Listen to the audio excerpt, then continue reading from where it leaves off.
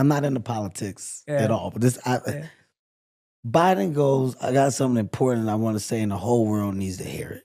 Now I want to show you a video of comedian Kevin Hart. He was on a podcast a couple of days ago, and he too has had it with Joe Biden. And I would remind you before we play it, we showed you a clip last week of The Rock on Joe Rogan's show saying that he's over Joe Biden, as is everybody else. So something is happening here. Kevin Hart. I was watching Biden, and there's a clip of Biden, what Biden says, and this is, I probably watched this clip. I'm not into politics at all, but Biden goes, I got something important I want to say, and the whole world needs to hear it. I need everybody to listen right now. And he takes a beat.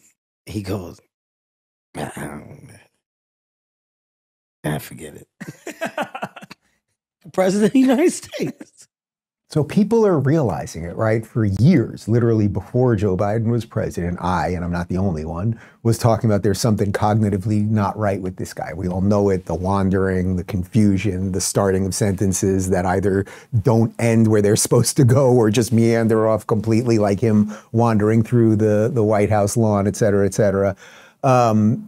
Between Cardi B realizing that there's a sanitation problem and blaming that on Biden, and then say Kevin Hart going, this guy's not mentally right, it does show that something is happening. And then what did we have, what was it, about 2 weeks ago, when David Axelrod, former Obama guy, suddenly was tweeting out, oh, Joe's getting kind of old. Like, they really are figuring it out right now. Gavin Newsom hosting Xi Jinping, the president of China, like something is in the ether. But I mention all of this because one of the things that the machine does really well is no matter how bad the Democrats are, no matter how decrepit they are or confused or whatever's going on in their brains, no matter how bad their policies are that lead to sanitation problems in New York City and everything else, the Democrats always sort of stay in power, at least culturally, right? Occasionally we get some Republican presidents or Republican governors or whatever, but the cultural apparatus always somehow leans left.